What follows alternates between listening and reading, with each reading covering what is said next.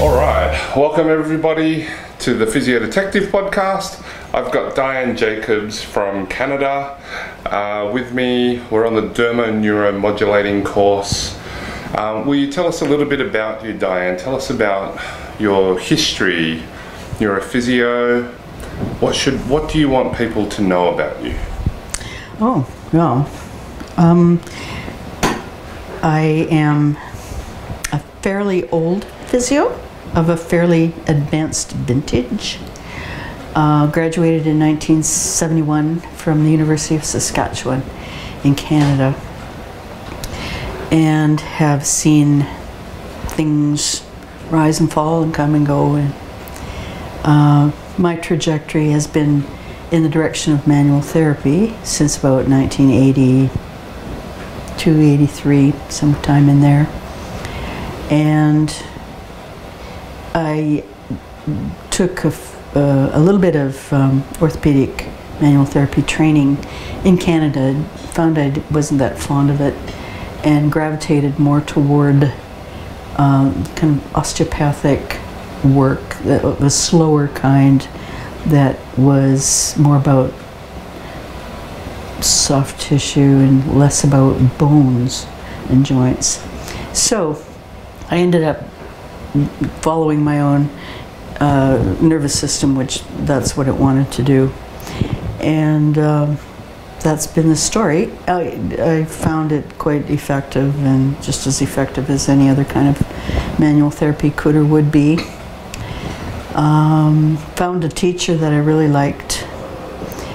His name is Lauren Rex, and he operated out of something called the Ursa Foundation, which was kind of a joke name because his nickname was Bear. He was shaped similar to you, actually. And so devilishly good looking, lots of long flowing hair. Long flowing hair and a ponytail, actually, and an earring. And he was a really, really good manual therapy teacher. He was an osteopathic physician from the US who ended up in Regina. That's where I first met him, was in Regina teaching a workshop in 1983, and he was such a good teacher that I ended up moving to British Columbia so that I would be close to Washington and be able to go down and take workshops from him specifically over the next couple of decades. So yeah, I moved to BC in '83 and stayed there until 2009, and then moved back to Saskatchewan because of the climate being undesirable in Vancouver, and more sunshine available in Saskatchewan. So I've had a private practice since 1994, both in Vancouver, and after I moved back to the prairies, I opened another one. Beautiful. And we're on the dermo-neuromodulating course. Mm-hmm. How did you get into teaching? Good question. I didn't ever have any desire or aspiration to teach. I was not a public person. So I guess what happened was in 1998, I sat in a class that David Butler was teaching in Vancouver, and he didn't deliberately light a fire under me, but he definitely, some big light bulb came on in my brain about how just about any kind of manual therapy has to do with nerves. It was all of a sudden a nervous system issue, and he was dealing like with long nerves of the arm and leg and stuff, and it was a neural flossing. And anyway, that part didn't turn my crank as much as did the actual neurophysiology of what he was teaching. And I immediately thought of cutaneous nerves, because a lot of the work I was doing anyhow was about skin and moving skin around, and I thought, jeepers, there's tons of nerves inside skin. How does that work? I didn't have a clue. There were no papers I could find. I couldn't find anything in anatomy textbooks, and I had a bunch of them. I just didn't understand. I didn't understand cutaneous nerves and how they got through the skin over to the outside of the skin. I knew they got there, but I didn't know how they got out or how they ended up, you know. And there wasn't very much information. I asked the Physiotherapy Association of British Columbia librarian to look for papers for me, and he was wonderful. His name was Eugene. Anyway, Eugene had access to all the databases, and he looked and looked for all these papers that he could find, and he only found about 15 papers that had to do with cutaneous nerve dissemination, and most of them were written by plastic surgeons. Most of them were about the cutaneous nerves of the face and of the breasts, because that's kind of what plastic surgeons focus on. They were most of them were in German or French, which didn't help me much, and the drawings in the papers were not really very clear, not very elegant or anything. I didn't understand visually what was going on.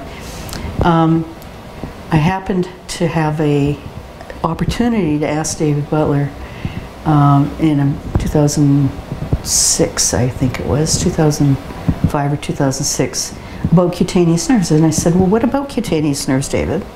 Aren't they important too? And he said, yes, they are. And I said, well, I want to find out about that. He said, well, I said, and I want to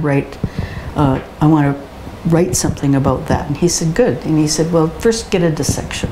So just find out where you can go and dissect some cutaneous nerves, because I think he understood there wasn't much out there about them. And so I did. I had some backup from Angela Bush at the University of Saskatchewan, who is now the head of the school there in physiotherapy. She and I had been classmates back in the day. And so she wrote a letter on my behalf, and I took that, and I felt bolstered by David Butler's suggestion, and I went to the University of British Columbia and asked them to let me dissect a cutaneous nerve, kind of stepping out of my comfort zone. And so what are we going to do about that?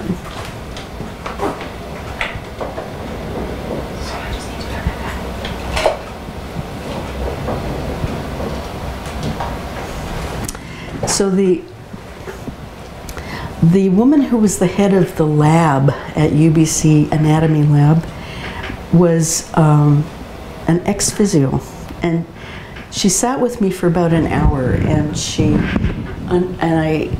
asked me a bunch of questions about why I wanted to do a dissection, because I was just basically Jane Blow off the street, physio, suddenly wanting to do a dissection, and this was kind of odd for them, and so they wanted to vet me, you know, and I understand why and everything.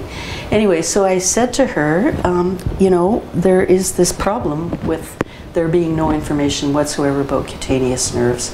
And from a manual therapy perspective, they are important. It's just that they are unrecognized and they're undocumented and they're unmapped. And we should ought to know about them, because that's what we're touching is skin, and we're moving those nerves. And there's this whole thing that has opened up about neurodynamics and how that changes neural regulation of everything. And she said, well, yeah, that's true. You're right. Yeah. Okay, I'll see what I can do. And she let me go home. And a few months later, she contacted me and said, would you like to come in? This was now April. We talked in January. It was now April. She said, would you like to come in Tuesday at 9 o'clock?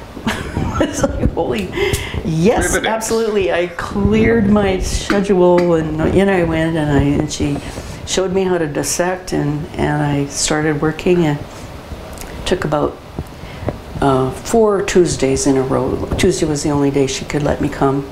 So about 4 Tuesdays it took me to dissect all the nerves of the upper limb on this one guy, one specimen, and she thought my work was good. She liked it. They had a no photo policy, which was a bit of an issue for me. I don't care. I'm going to draw them when I'm done. I do have some art training. Anyway, and she but she looked at the work and she said, this is actually pretty good. You know, what we can do is see if we can waive that policy and maybe we can let you take pictures. So she wrangled it, and I managed to get a whole bunch of photos of the dissecting that I had done. So I was able to find out that with a opening here and the skin folded back laterally and medially, what the nerves were all about inside the arm. And the lateral cutaneous nerve of the arm had long, beautifully spaced rami obliquely disseminating outward to the skin, the surface of the skin, which meant that the skin was fairly mobile. Okay, and on the medial side of the arm, it was less clear. Okay, so the skin and the skin organ was thinner there and more tightly adhered to the fascia. The skin ligaments were more in different directions, and so there was a tighter fit. And the rami were a lot more higgledy-piggledy and kind of in different directions, not so beautifully clear and long and oblique as on the outside of the arm. Anyway, so I dissected all the nerves that I could find, and it was a very interesting experience. That was back in 2007. Okay, so that was when my eyesight was still pretty good, and they let me take pictures, and so I was happy. So I was able then to take that information and bring it forth. That's the year that people started asking me to teach, and I was terrified of teaching. I thought, why would anybody want to know anything that I can't tell them anything they don't already know? And but there was an insistence, and so I began teaching. The first class I ever taught was just like 2 people in it. I taught for free. I didn't know what I was doing really. I just kind of bounced along, and they were happy with the information, and it got me going and got me over my own hesitancy. So after that, it started to build a little, and so I taught a couple more times. 2010 was kind of a watershed moment when I got invited to go to Brazil, of all places, Brazil, to speak at a manual therapy, an international manual therapy conference. It was like a big deal. Lots and lots of people, 1,400 people. It was thoroughly intimidating, but I managed to survive that, and also taught a fairly large group of people in a workshop. I had not taught a large group of people before. I'd only taught a couple times prior to that, smaller groups. Anyway, a lot of it had to be translated, and so I got way behind, and anyway, whatever, we survived. And these were, a lot of them, guys who had been trying to be soccer players, and they'd ended up becoming physios because they got injured and couldn't play soccer. So they became physios instead, and they were all in this class, and they were all kind of interested in this stuff. And so after that, I thought, oh, I can handle anything. You know, it was because it was a long trip, 10 hours in a plane, and foreign language and stuff. They treated me very, very well, I must say. Anyway, so then nothing happened again until about 2012, but it's been really steady teaching ever since 2012, about six or seven workshops every single year. And you know, I've kind of gotten over the trauma of it all, adapted to it. Turn up to the airport early. I make sure, I do need to have a manager. However, so far I've never missed a gig. But anyway, yeah, that's me. Beautiful. I still have a private practice. Absolutely. And you know, you've been demonstrating a lot during the course, and then setting the participants loose to practice, which has been great. You've been a physio for a while. Quite a while. Quite a while. 48 years. Right. Wow, 48 years. the physio that you graduated as is, it's fair to say, is different to the physio that you are now. What would you say contributed to your change, the ability to evolve as a physio, to challenge what you were taught, challenge your mentors, challenge the status quo, the establishment? Like, all of these things would have had to have happened. How did you manage that? How did I manage that? Well, growing up, you know, you keep on. I graduated when I was really young, quite young. I wasn't even 20 years old yet, and I was graduated. So, and it was a 2.5-year program, and I went into it right out of high school. And the program was only 3 years old, and it was fairly unformed as well. And so we spent an awful lot of time learning the wiring diagrams of the machines, and a whole bunch of stuff that's quite useless and boring. Anyway, we also spent a lot of time learning massage. And the basic idea was to train young people to be able to, you know, young people with enough energy to kind of keep the medical thing going and work in hospitals and teach people how to crutch walk and get them home again and all of that. That was kind of what it was about, creating independence, getting people back to their lives. And that was the core value system of physiotherapy back in my day when I learned it. And I think that's probably a good one to retain. I haven't seen the value system, the inherent value system, change that much. I've seen it become eclipsed somewhat by waves of trends that came later, but that core value system is still there, and I stayed glued to it throughout all of this stuff. And there were things that came along that I objected to and survived. And all along the whole way, though, I was keenly disappointed in the fact that we were not taught people skills in our physiotherapy training. It was all handling skills and management skills and you know, kind of being operators. You know, here's what you have to do, go do it. And we weren't taught how to be with people or how to help them get over themselves.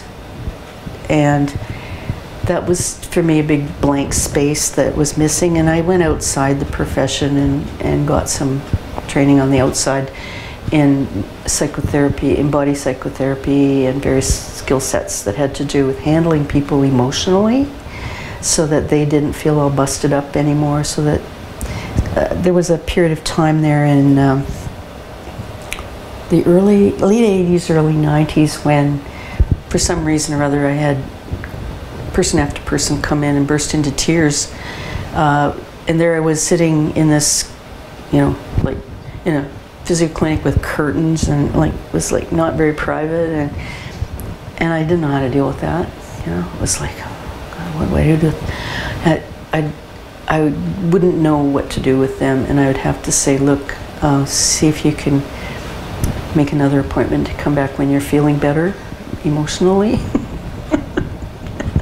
So I'd have to send them away because I just didn't have anything I could do just then with them, and they weren't in any kind of shape to actually cooperate with what I thought was, you know, physiotherapy. You know, so it was, the emphasis has always all along been on physical but not therapy, right? I want to see that turn around someday and have us be therapists who also have a license to touch people, you know, and have those people skills, and have a way of being able to help people sort themselves out carefully without injuring them more psychosocially, to be better contained and help people recontain themselves if they manage to spill out over their containment system that they have psychosocially. And you know, that's just not part of physiotherapy yet, but one day I hope it becomes a fact. Because people being people, are going to have breakdowns and moments, and they're going to need some support of a good kind, of a healthy kind, of a non-invasive kind, of a kind that helps them gather themselves back together. And we don't, as a profession, have that skill set buried in us yet. Hopefully one day that'll turn around. So that's always been a bit of a lack that I see in our work. What was the rest of your question? Did I answer your question? There's more to it? The process of change. The process of change. You know, how did you challenge yourself?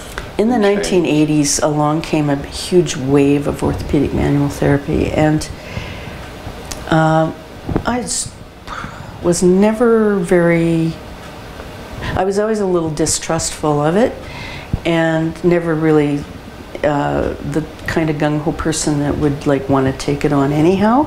I thought I should go and study it in order to know whatever it was about and all that kind of thing. And so I did for a while, take a few. We had in Canada different kind of levels of it, and I took a couple of levels. Never ever got very far. I bailed after realizing at a certain point in a particular class that, in fact, it was relying on palpation of joints and joint movement, and I thought, well, that's not really that good, because there's lots of people whose joints you can't even get at your feel. And in fact, the instructor even said, well, you can't really treat, it's really hard to find joint movement on dumpy middle-aged women with cellulite. Anyway, I found that remark somewhat offensive. And I thought, what is the point? And interesting, though. Well, and what is the point of treating, or what is the point of continuing in this path that leads to manipulative therapy, when in fact there's a whole pile of people out there that are kind of hard to feel joints on, but I know I can already help them with their pain problems. Okay, so this was kind of like the paradox here. What is the point of pursuing this path when in fact you can't feel joints on many people? So are you supposed to just not treat half the population, or 3/4 of the population that have a couple extra pounds on them? What, is this only good for thin athletic people, or what's going on here? No, this is, I thought, what is the point? And I quit pouring any energy into it after that. And I'm gratified to see papers that have come out since that subsequently, for a long time now, that say that, well, palpation's pretty unreliable, and there's no interrater reliability, and there's all this stuff, and can't really, the SI joints don't really move, and all of these things that you know, there was this whole belief system in orthopedic manual therapy that all of this was, it was kind of based on an illusion in a way, and on a biomedical kind of train of thinking that all pain came from the body and not from the brain. And anyway, so I'm happy I didn't waste any more time trying to learn it or get any black belt in it or anything. So, and it has ebbed a little bit after the tsunami of it in the 80s and 90s. It's sort of ebbed a little bit, which is fine by me because I never was too excited about it anyway. One of my earliest contacts with you was, you may not even know. I may not remember. Yeah. Remind me. Well, you know, Sigurd Mikkelsen. Sigmik, yeah. Told me, like it must have been in the mid-noughties or something, to go have a look at Soma Simple. Oh yeah. And you know, there was a group of you in there that regularly posted. Yeah, regularly posted and had discussions. How did you find that in, like, I mean, I didn't search long enough about you in particular, but you know, working together as a group, challenging each other and discussing ideas, how did you find that in your own professional career, having a group of people that I assume you trusted and argued with and got on with? And it was like a training gym for the mind. That's what Soma Simple is, and was for sure in 2004 when it began. And sort of through the late 2000s, it was until around 20, well, even after that. So for about 10 years or longer, it was like that's where we practiced arguing, and in a polite way, and kind of like sifting out the wheat from the chaff, and figuring out what was real and what wasn't, and what could be plausible and what couldn't be plausible, and a whole lot of things. Okay, because manual therapy is full of distorted hypotheses, and there's things that are masquerading as facts that are based on pure conjecture, and just a whole lot of stuff. So anyway, it was all about sifting and putting things through our own filters, and then through the filter of reality, coming to consensus on something, and helping deconstruct ideas, and getting to the essence of those ideas. What did they really mean by that? And all of that stuff. And we found blogs out in the world that were good and brought those there. And it was kind of a gathering place for people who were trying to make sense out of our work. Okay, so that's what it was about, was trying to make sense out of everything, especially to do with manual therapy, which was so full of myth and hypotheses that had never been tested, and just everything. So yeah, it was great training. And I found in that process, I found a writing voice. I finally found one. And so without that kind of like verbal jousting all the time, I don't know if I ever could have ended up writing a book or anything. It was like, no, that really helped me shape my own ideas. Yeah, the value of a peer group, that in an environment that you, I guess, trust, and still be vulnerable yet public, and yep, all of that. Yeah, interesting. Mm-hmm. These days it's much more like Facebook and Instagram and Twitter. And yeah, it has exploded. Yeah, social media. What would you say has been the most difficult change in something that you used to do that you have changed a lot, almost done the complete opposite? Has that happened in your career? Give me an example, because I'm not sure exactly what you mean. Oh, sure. You used to do this type of treatment and believe the reasons why it worked was the beliefs that have changed? It can be a belief or what you do? Yeah, sure. Yeah. Okay, the actual physicality of the actual hands-on stuff hasn't changed that much, but for sure the reasoning, and for sure the track that you follow in your mind about what it is you think you're doing. Oh yeah, that changed dramatically. Yeah, for sure. Tell us about that change. Well, because manual therapy has been handed down like a craft, based on tissue, okay, and based on anatomy, and based on all these. So the ideas that it got saddled with were fairly inaccurate. For one thing, nobody ever paid any attention to skin. It was like skin didn't exist. And so when you put your hands on somebody, it was like you're feeling muscles, right? But you're not really feeling muscles. You're feeling the body through a thick layer of skin organ that is like full of nerves and full of blood vessels and full of physiology.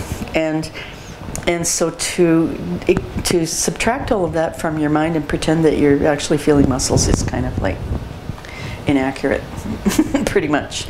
You're not saying you can't feel under the skin, you're saying you can't ignore the skin? I'm saying that you have to take it into account, and nobody ever did, as they taught manual therapy to the masses. That's how I was taught. Yeah.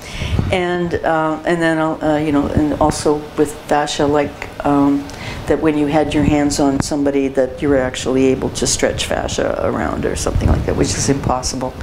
And so anyway, these were the kinds of ideas that were taught along with the hands-on stuff. Hands-on stuff was pretty nice, but the ideas that went with it were absolutely inaccurate and misleading and magical, actually.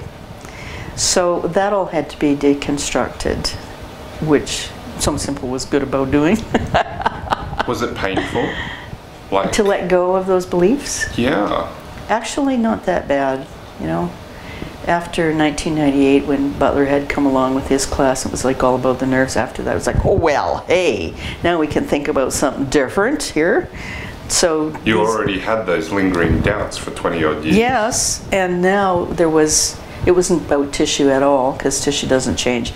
It's about the nervous system changing the tissue, if it feels like changing it, but only then, you know, kind of thing.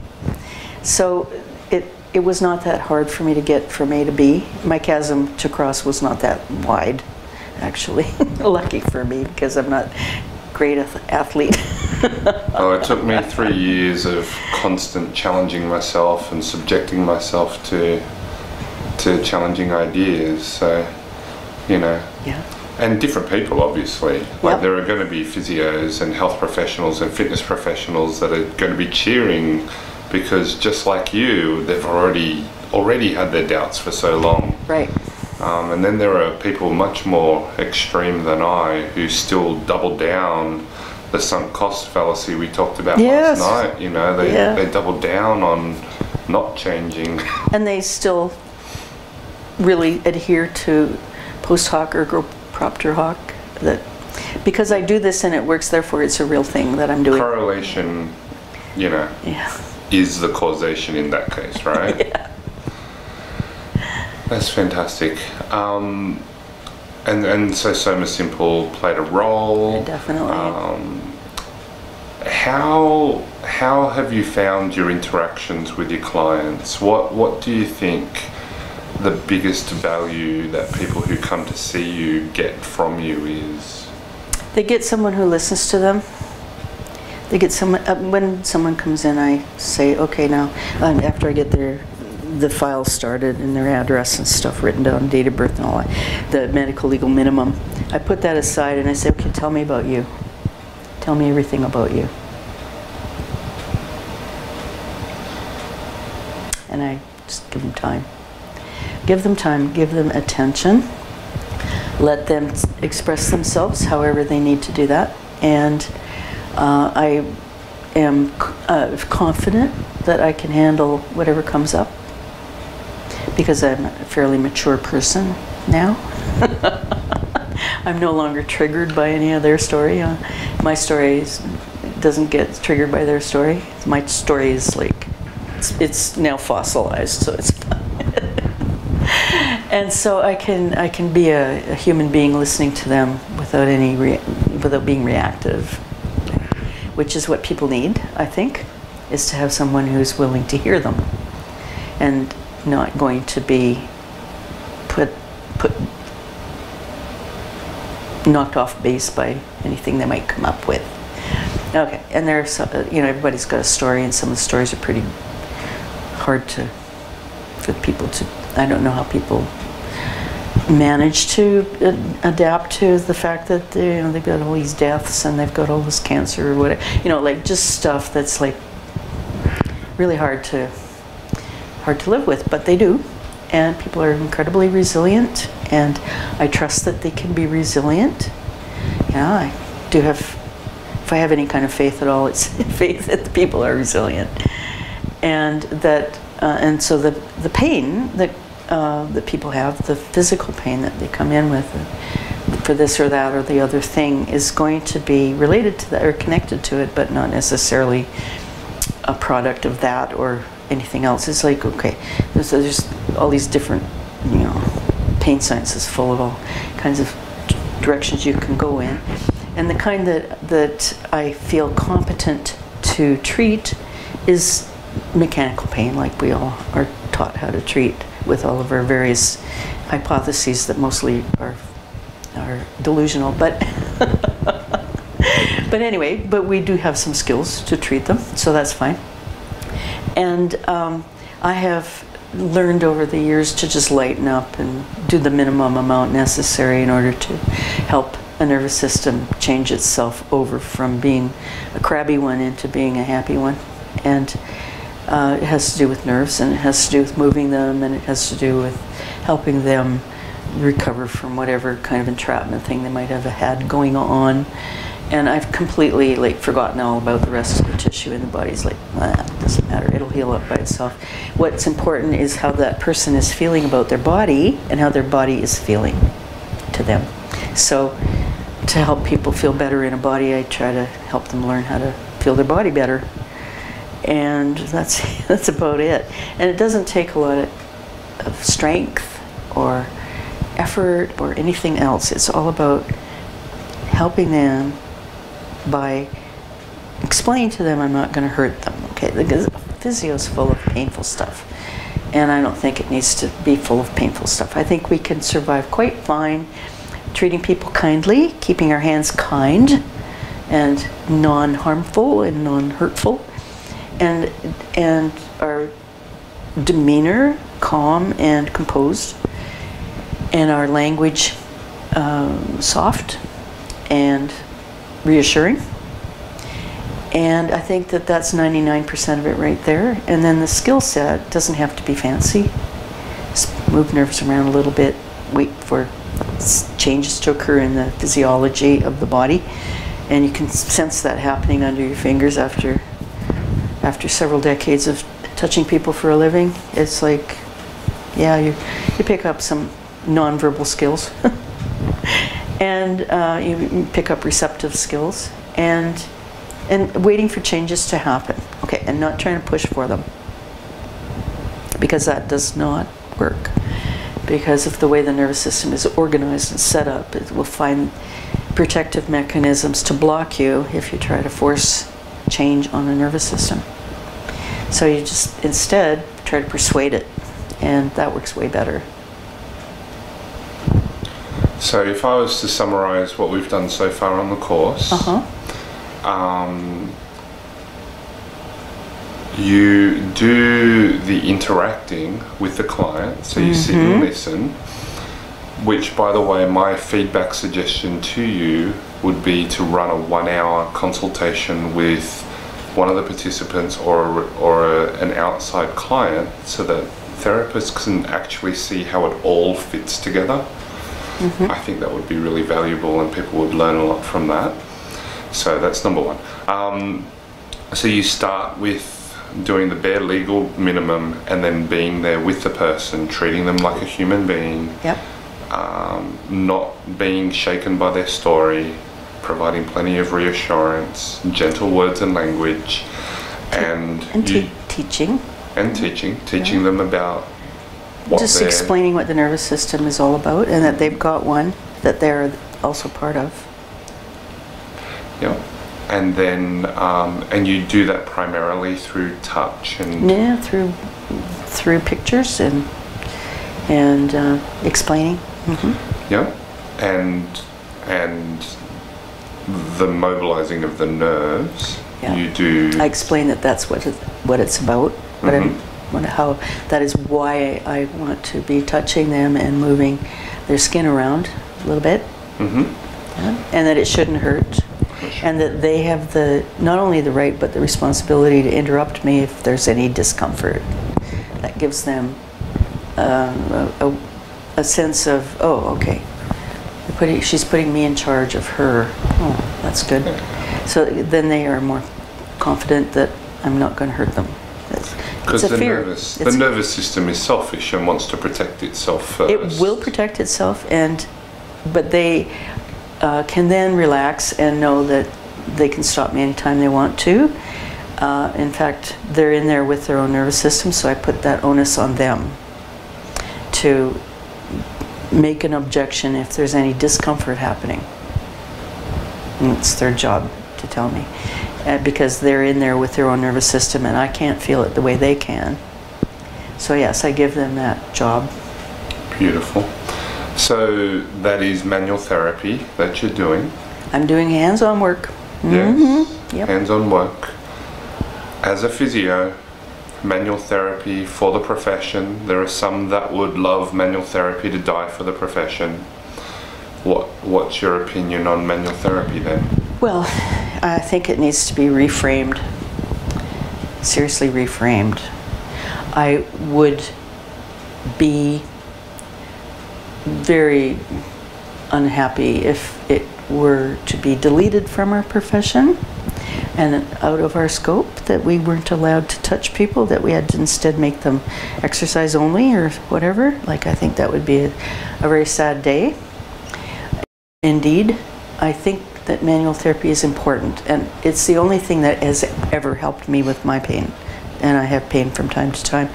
One shoulder, both knees. From time to time I've had some serious bouts of pain. So I would hate for it to be not a thing. As soon as it has helped me, I've been able to go back to doing what I want to do with myself, which is continue working and traveling and doing things and going and buying groceries and carrying them up the stairs or whatever, and just normal daily stuff. And normal daily stuff is important for people to be able to do effortlessly.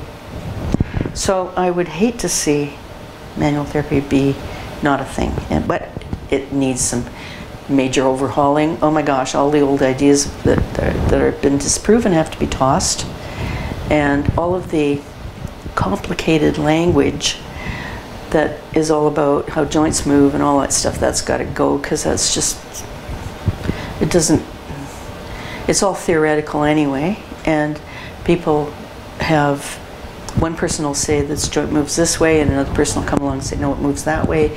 So there's like no consensus on how things really move. And so that kind of thing for just regular people with regular kind of persisting pain, I don't find that useful at all. I think that ought to be deleted, but not the actual hands-on work.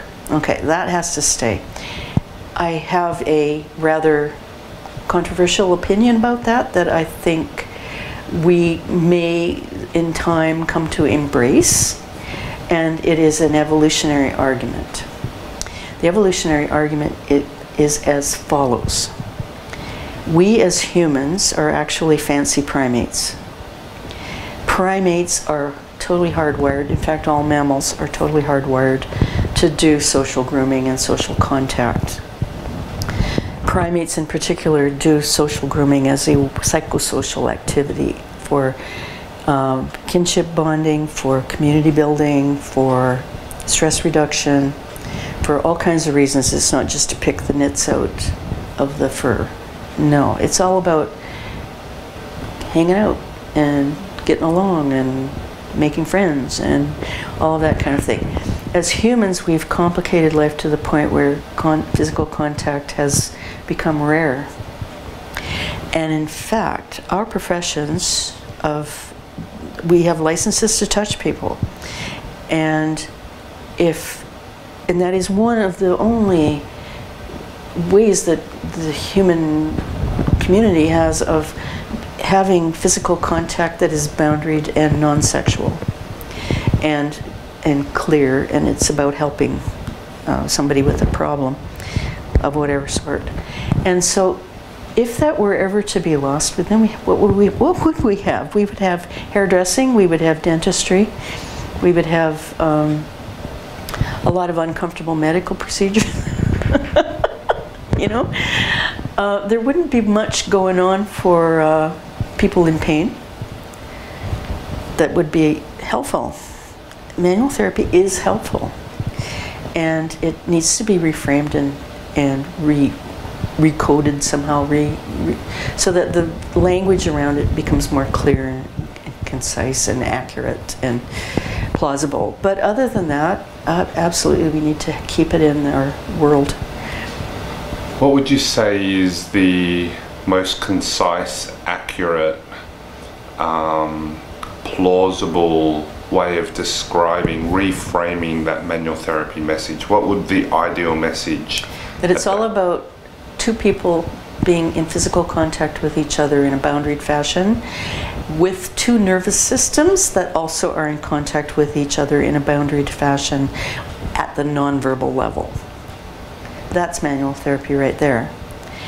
And then you can, you know, to keep your mind busy, you can imagine that you're moving nerves around or whatever it is.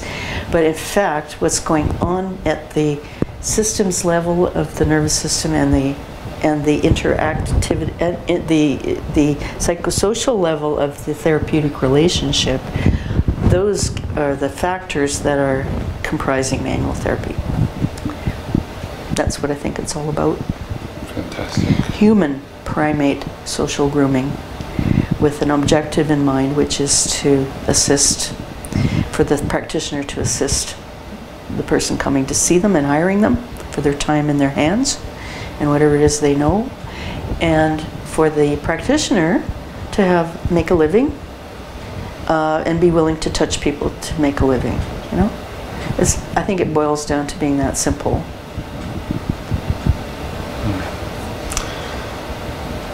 I'm thinking back to what you said about how communication was missing in our profession, and so you went outside the profession to get some psychotherapy training. Mm-hmm. What would be the key messages that you learnt from that influenced the therapeutic relationship with your clients? Well, mostly it's about dealing with your own stuff. Okay? So you get to find out what you're all about and what kind of stuff you're harboring, and then you get to process it and have it become less triggery and, well, better contained, and so that it is no longer an obstacle to a healthy therapeutic relationship with another person. That's really what psychotherapy is. In its essence, all the different kinds of psychotherapy all boil down to that pretty much. Just work through your own stuff and get rid of it as much as you can, and you'll never ever get rid of it, but you'll have it become less of a problem and less of an obstacle and less of an issue. Then you can help other people with their issue. Beautiful. Thank you. You're welcome. With respect to,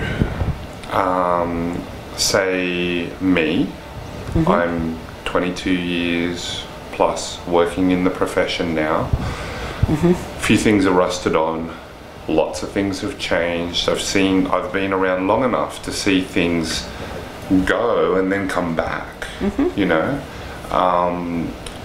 What would you have for advice for experienced physios, experienced clinicians, and letting you know that I'm going to ask you for something similar for the new graduate or a recently graduated physio? What would your advice be to somebody like me, been in it for a couple of decades?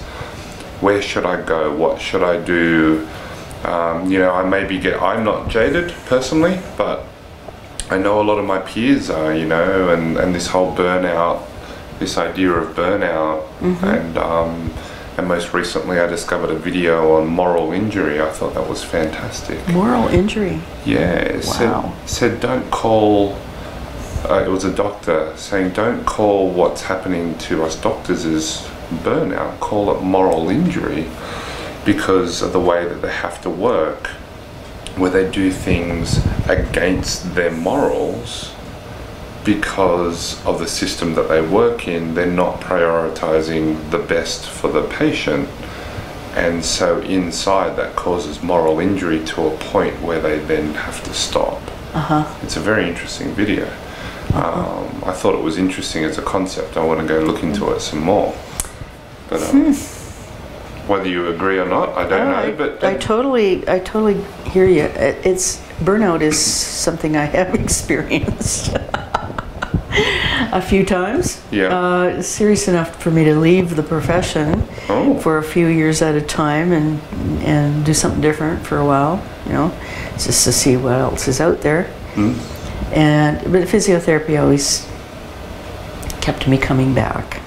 I would miss it when I didn't. After being away, it would get to the point where I can't stand this job anymore. I'm going to quit, and then I'd quit and do something different for a bit. And at some point there would always be a feeling of missing something. And then I'd go back and get another job and start up again. And physiotherapy always took me back. There was always a new slant on it, or a new venue, or a new place to work, or a new city to work in, or whatever.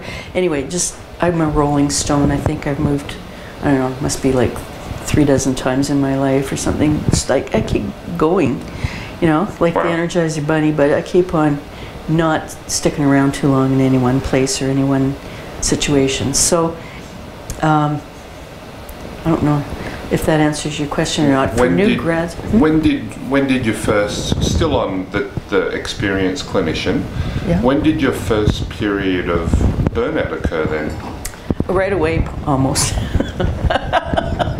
So university burnout? I think it was in second year. Anyway, there was no way I could quit at that point. I had to keep going till I graduated, and I did. I graduated. And so I was excited to get out of the school of it thing and into a job. That was exciting, the first job. But then it would get to be a grind. You know, eventually the job would get to be a grind, and I'd move on. And bear in mind, I was only 20 years old, so excuse me, I still had some growing up to do. I went back to university quite often. I would work like for a few months, make some money, go back to university for a few months, and sometimes for a whole year. I studied a bunch of other things. I never ever got any kind of like academic thing achieved or anything. It's just, I just was interested in everything and wanted to know everything about everything. That's all. I actually took pre-med and did okay. Mark-wise, it was fine. But then the interviews didn't go that well.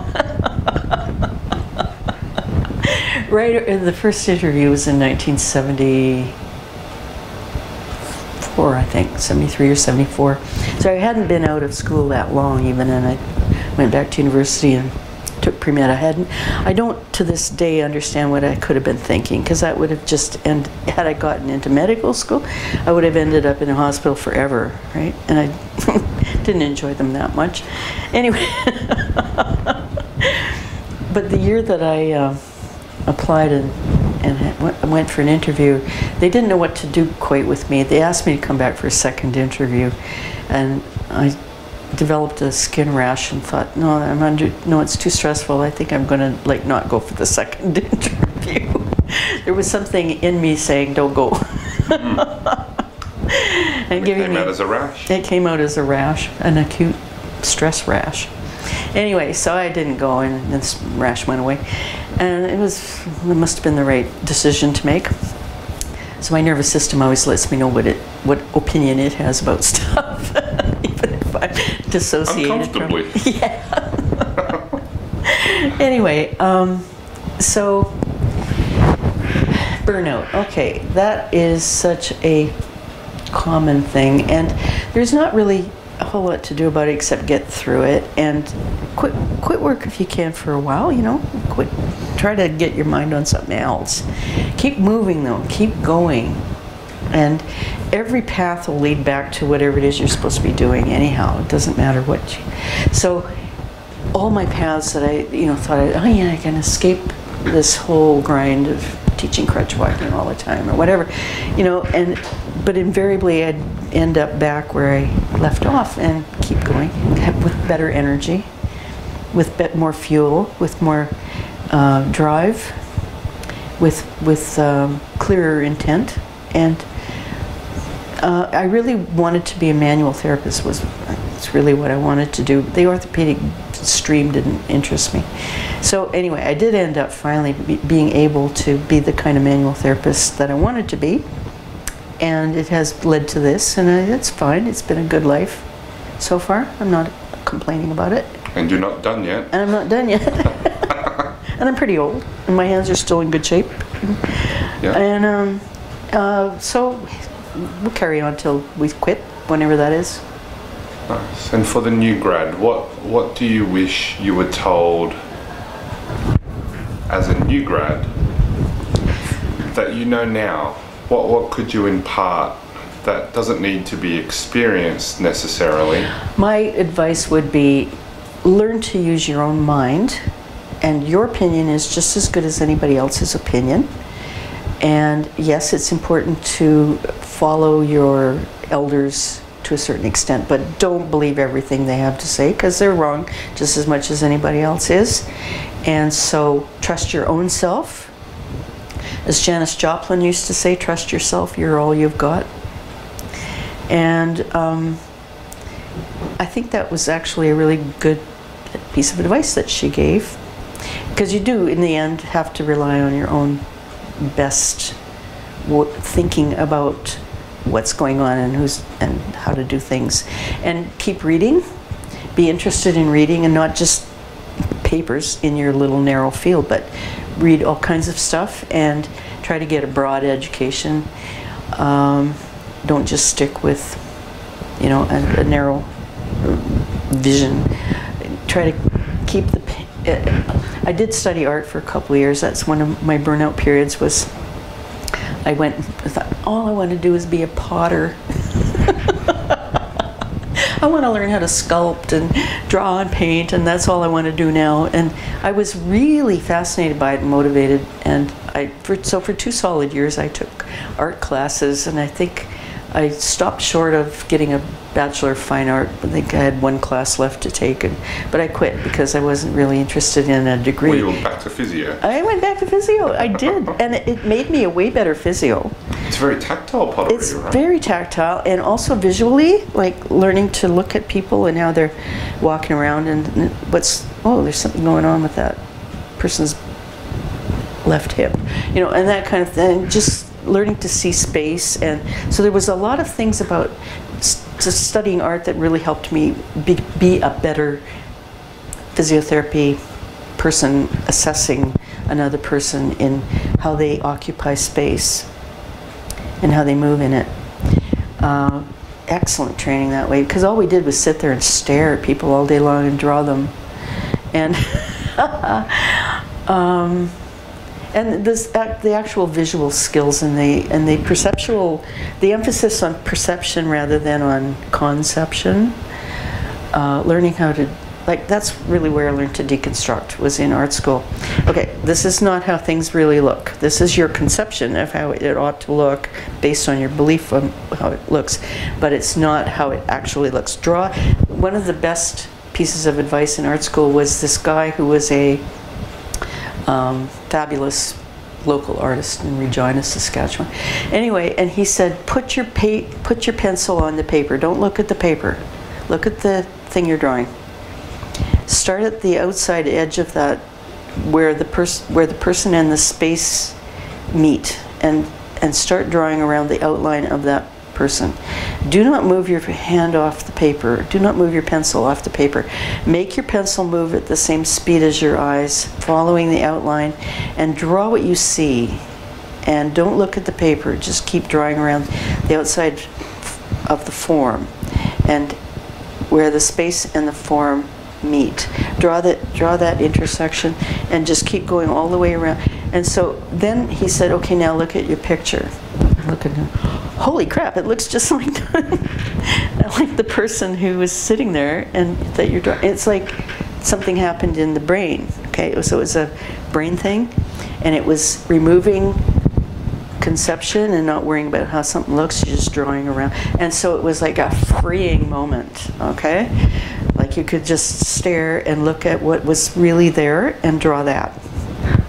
And all of the masks were gone, all of the learning disappeared. It was all about direct perception and drawing that instead of all this other junk that was in the way.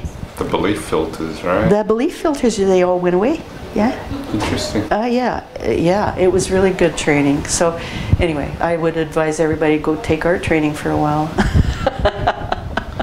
Not probably that practical for most people, but yeah, it was good. Any last words of wisdom before we end our interview? Words of wisdom. do you mean? Anything that you wish to say that we haven't said so far, or anything, any burning messages that you like to spread? Oh man, just don't hurt people. Just don't hurt people when you're treating them. And so many of the ways that we're taught how to treat people are actually uncomfortable. Don't do that stuff anymore. You don't need to. Keep it really light. The lighter you are, the less is definitely more. The lighter you go and the more kind you keep your hands, the better result you'll get.